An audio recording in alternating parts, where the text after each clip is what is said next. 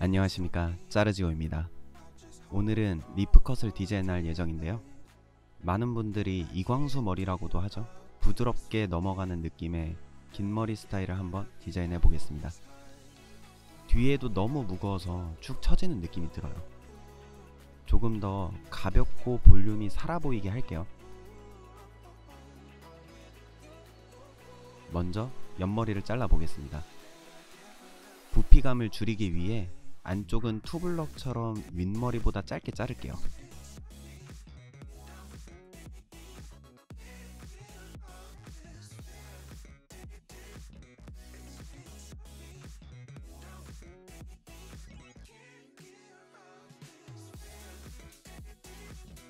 라인이 깔끔하게 보여야 하기 때문에 앞에서 정리를 해주겠습니다.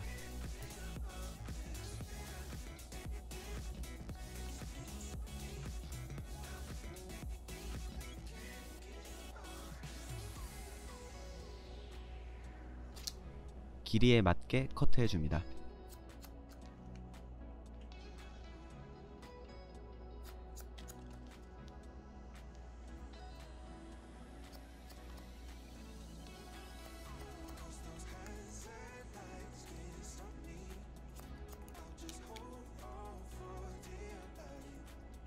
귀도 보이게끔 커트를 할게요.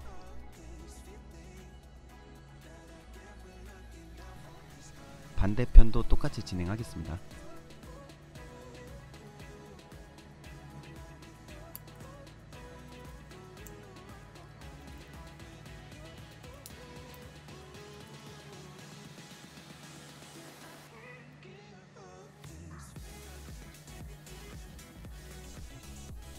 옆머리와 연결감 있게 커트합니다.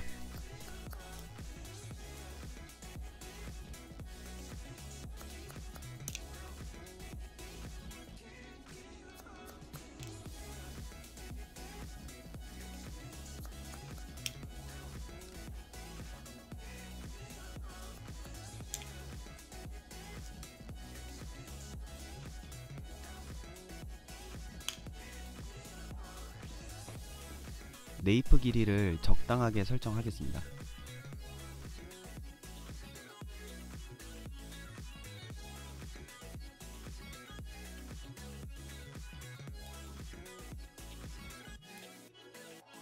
가벼워 보이도록 층을 내도록 할게요.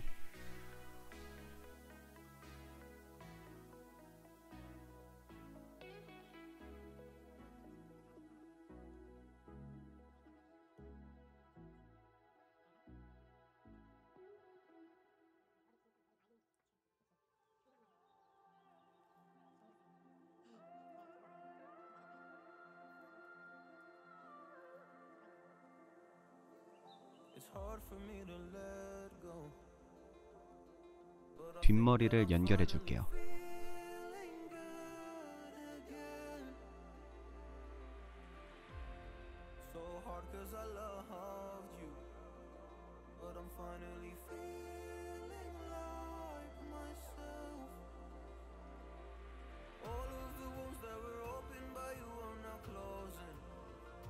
뒷머리에 맞게 옆머리를 자르면 덮이는 형태가 될 거예요.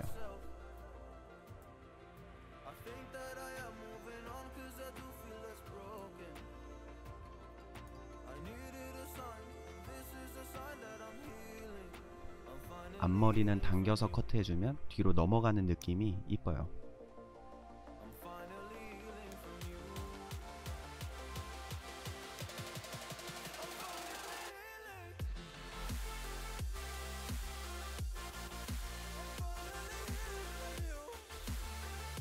앞에도 층을 내서 가볍게 해줄게요.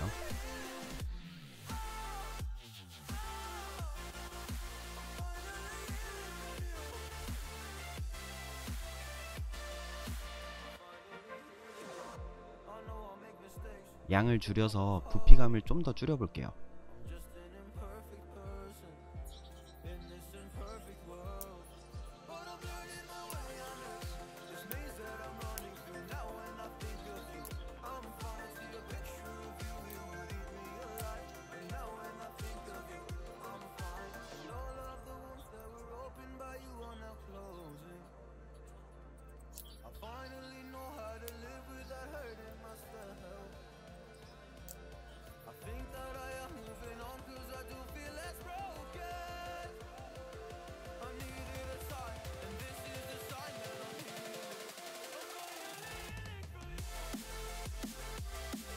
벌써 느낌 있죠?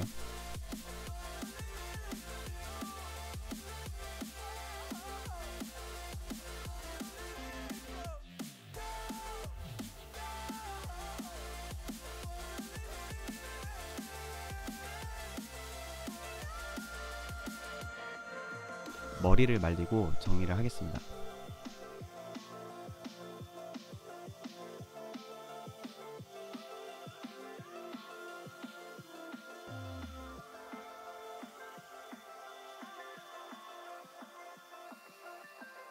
앞으로 다 말린 다음에 뒤로 넘기면 끝입니다.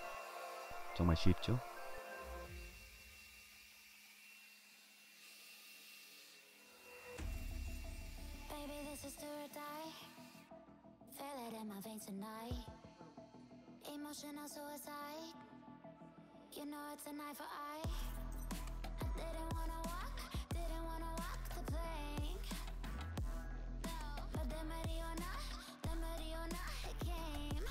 부분적으로 공간을 주면 갈라지는 느낌이 들죠?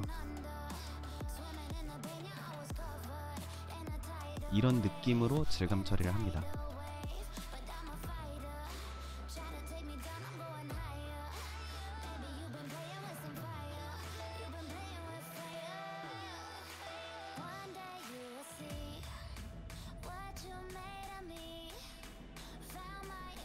쓱 하고 넘어가는 느낌, 이게 핵심입니다.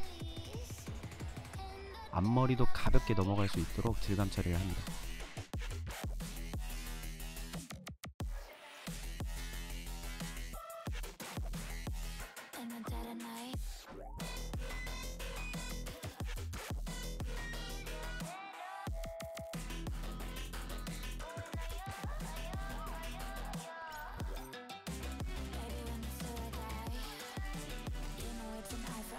앞머리는 그루프를 사용하는 게 가장 간편합니다.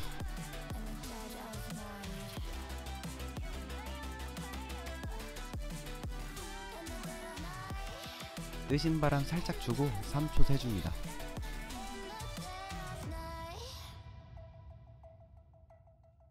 쓱 하고 넘기면 아주 가벼운 느낌으로 연출 가능합니다.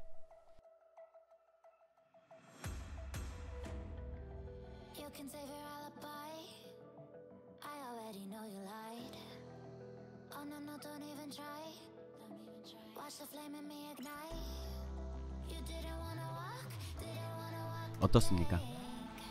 앞머리는 자연스럽게 넘어가고 뒷머리는 가벼운 형태를 보이는 리프컷 디자인입니다.